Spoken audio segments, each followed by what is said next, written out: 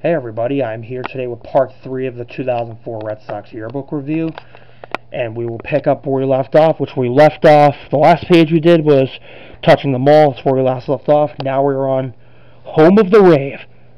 Star Spangled Banner, Star Spangled Reviews flowed. Here's some pictures right here.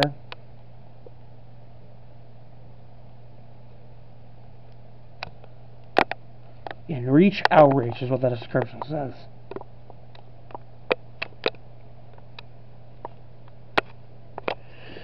And now let's see what's next. We got play ball. That's a funny statement right there. Great guests get the games going.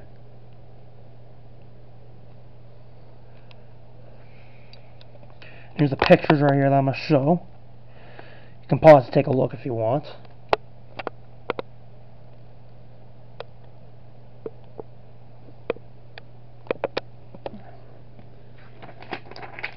Baseball mamas, because Red Sox walk in the park. These photos took place on Mother's Day. The last section I looked at, I don't know when it took place, but the first one I looked at took place in Game 4 of the ALCS, as well as Game 3. This one took place on May 11th, which was Mother's Day. It's all the baseball mamas. The next page, the baseball papas, which this took place on Father's Day.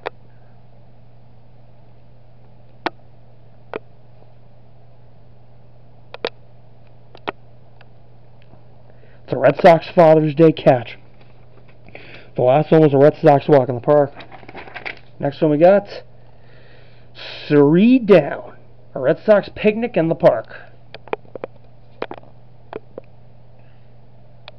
It's actually a nice, Fenway Park's actually a nice place to have a picnic because it's huge.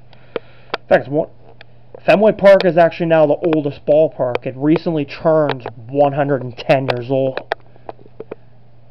It's the oldest ballpark in America. Or out in the MLB, actually. It's the oldest ballpark in the MLB. Or actually, I messed up on my words.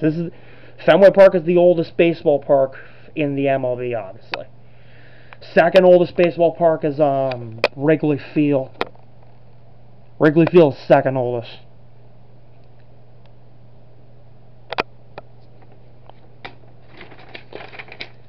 "50 years and counting." The Jimmy Fund with the Red Sox.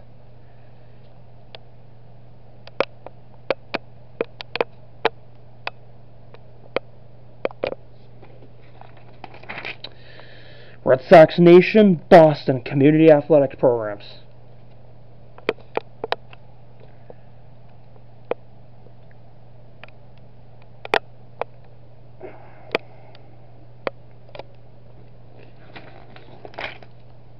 Red Sox Nation in Rhode Island.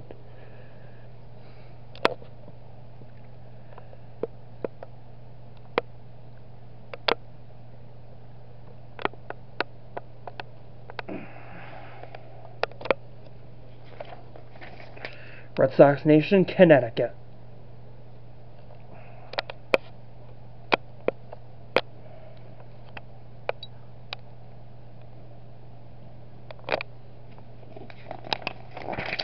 Red Sox Nation, Vermont.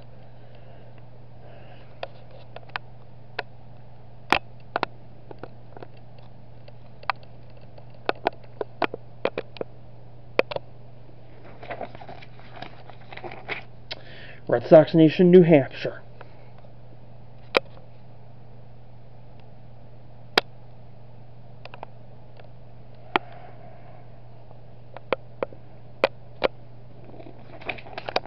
Red Sox Nation, Maine.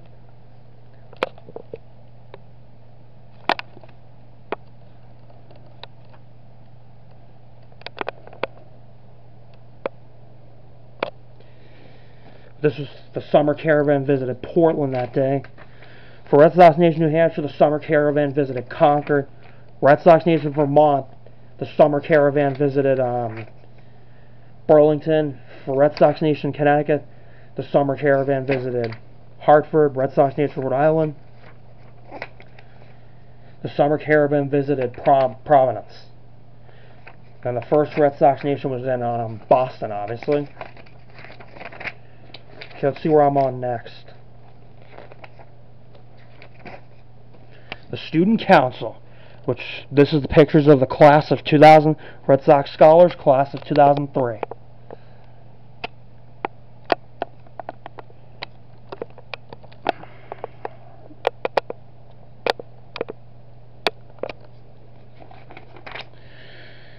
Hallowed Confines. It was all treats, no tricks. Because this took place on Halloween.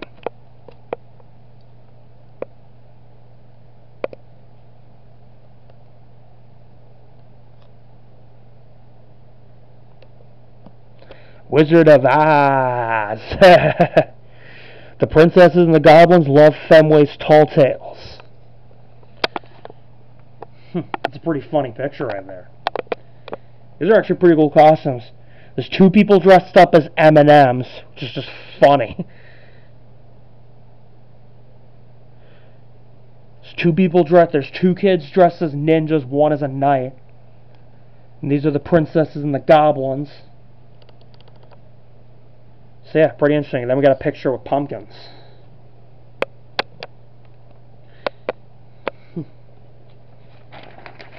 Cowgirl up!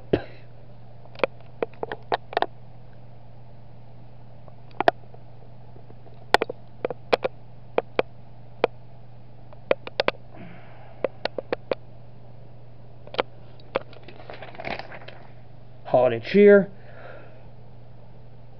This, of course, took place during Christmas, so that's a good picture.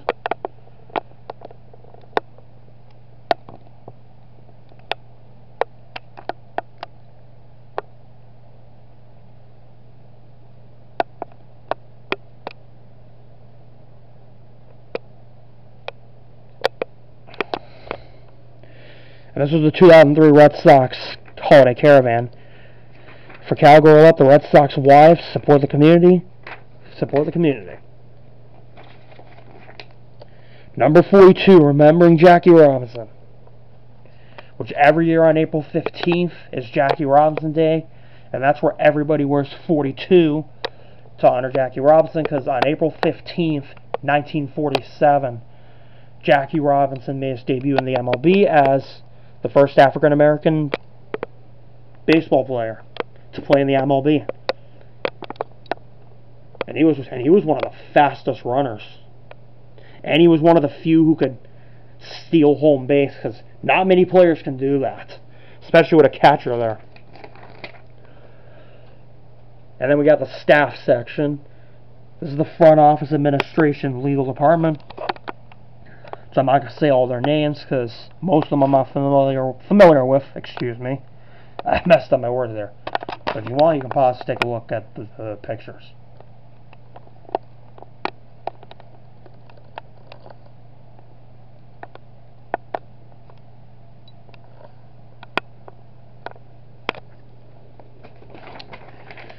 Okay, this is the 2004 staff for baseball operations, medical staff, clubhouse staff, minor league operations, and scouting. And as you can see right here, we got a couple Red Sox legends. We got Tony Cloninger, Jim Rice, Luis Tiant, Carl Yastrzemski, and Dana Levangie. Got some of the legends.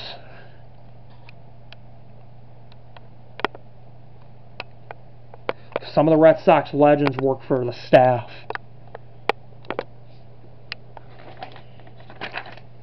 Got 2004 staff of public relations, publications and archives, community relations, advertising and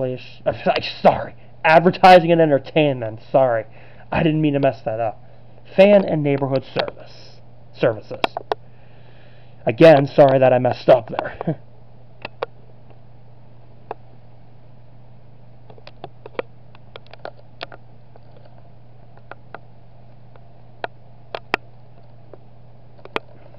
One thing I forgot to point out, in some of these picture sections, there's a section saying photos not taken, and it shows the members who aren't there. Just thought I'd give a disclaimer. But anyways, next one is 2004 staff for sales and corporate partnership, information technology, accounting, and office administration.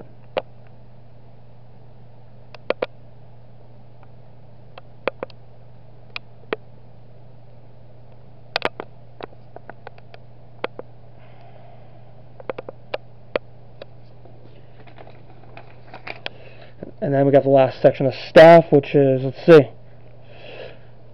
2004 staff for ticket services and operations, Fenway Park tour guides.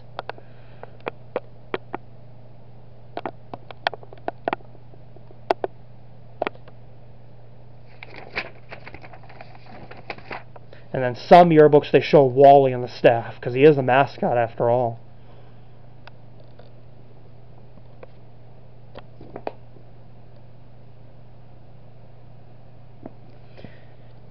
And then here's a picture of the tour guides.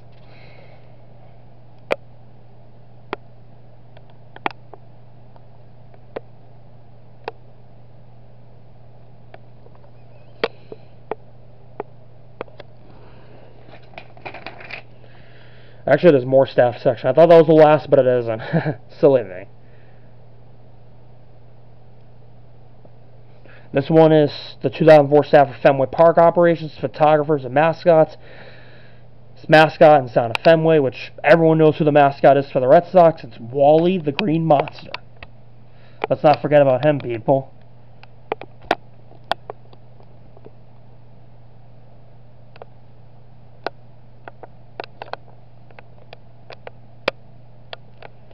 And like I said earlier, here he is, Wally the Green Monster.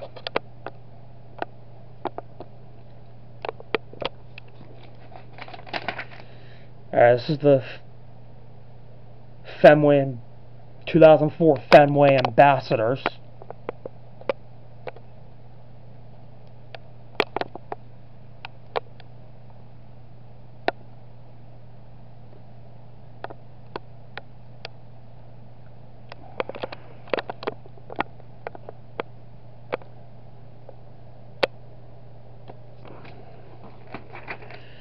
(2004) Professional Scouts and Amateur Scouts.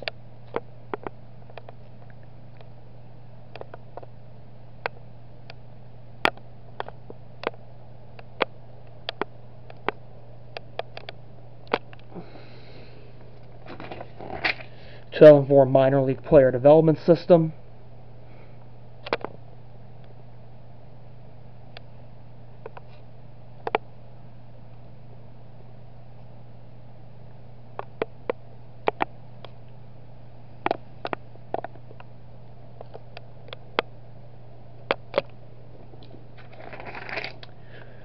(2004) Minor League Coaches and Instructors, Major League Special Assignment Instructors, International Scouts. And this is actually the first section in this yearbook that shows not pictured, because it lists the names that are not pictured there.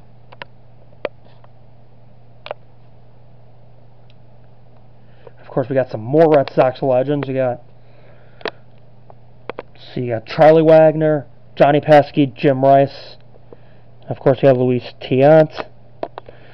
So one of the Red Sox legends.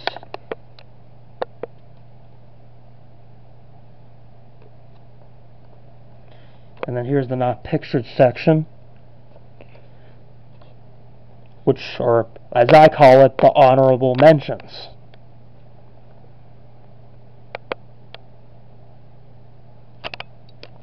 I'm going to zoom in so you can see that.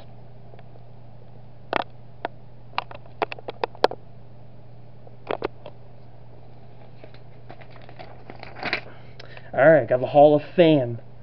It's got all of our Hall of Famers.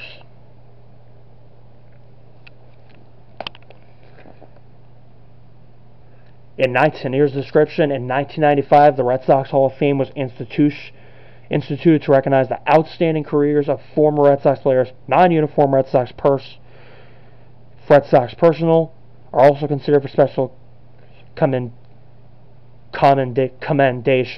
I'm sorry if I pronounced that wrong. And placement into the Red Sox Hall of Fame. Additionally, former Red Sox personnel who are in the National Baseball Hall of Fame in Cooperstown and who spent a significant portion of their careers with the Red Sox are also automatically enriched.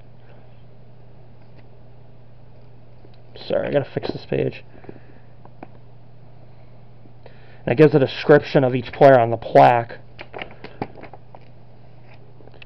First one's Richard Paul Burleson. He played for the Red Sox from 1974 to 1980. Kenneth Robert Coleman. Tony Conigliaro, which he's one of the ones I'm well familiar with. He first played on the Red Sox from 1964 to 1967. Yeah, from 1964 to 1970, he was on the Red Sox. Then he went to the Angels in 1971, came back in 1975.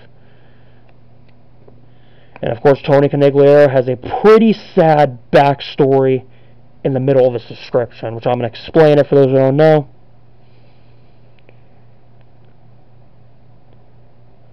Sadly for the description, a tragic beating on August 17th, 1967, curtailed a promising career. At the time, he was hitting .287 of 20 home runs.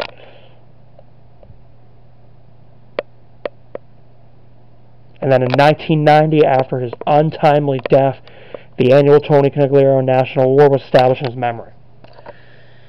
Yeah, because after Tony Conigliaro was hit by Jack Hamilton in the game against the Angels, he was never the same. Got Joseph Edward Cronin.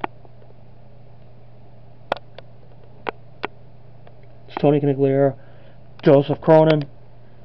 He played for the Red Sox from 1935 to 1958. Dominic Paul DiMaggio. He was on the Red Sox from 1940 to 1942, then 1946 to 1953.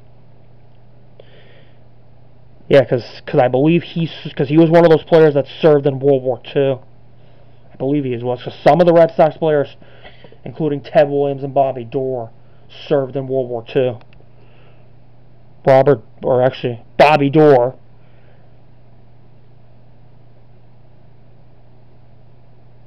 He was on the Red Sox from 1937 to 1951. Dwight Evans, he played for the Red Sox from 1972 to 1990. Boo Ferris, also known as David Meadow, he played on the Red Sox from 1945 to 1950. Carlton Fisk, I definitely remember him pretty well. He hit that walk-off homer.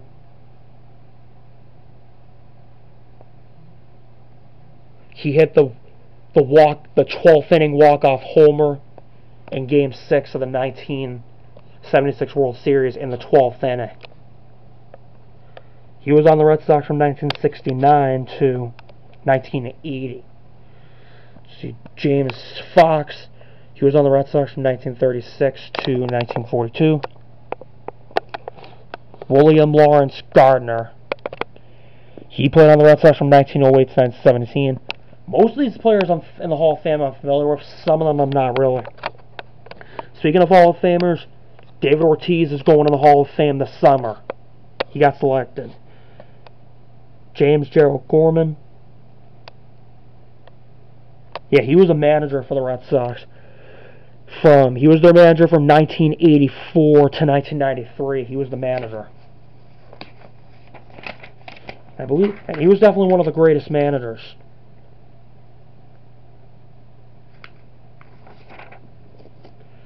And Terry Francona was another one of the greatest. So was Jimmy Collins, which we'll get to him eventually.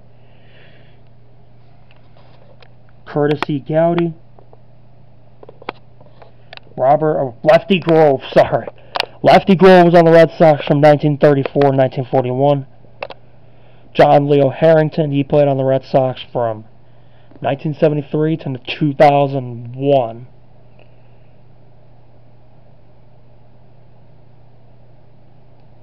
Actually, he didn't play on the Red Sox. He was a treasurer. My bad. He was a treasurer. He didn't play on the Red Sox.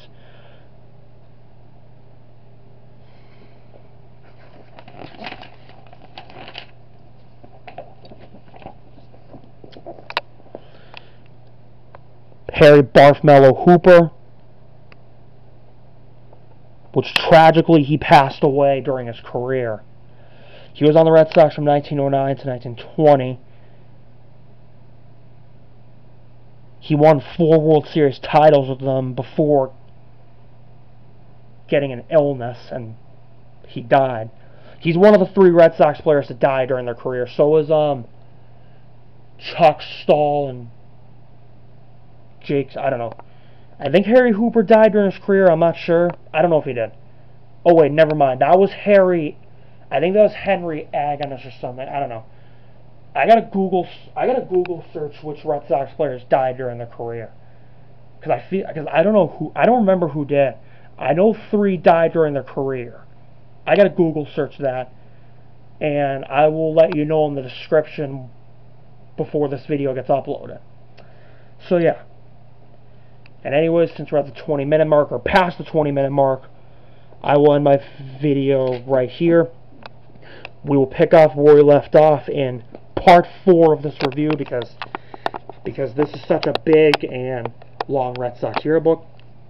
In fact, it's just as big and long as the 2005 Red Sox yearbook. So yeah, which we'll do that for the next review, the 2005 one, and that's probably gonna take me more, like 4, 5, or 6 parts, because it's gonna be really long. So yeah, so anyways, I will end my video here. We'll pick up where we left off in part 4, which is at the Hall of Fame section. I hope you enjoyed this video. Thank you for watching. Goodbye.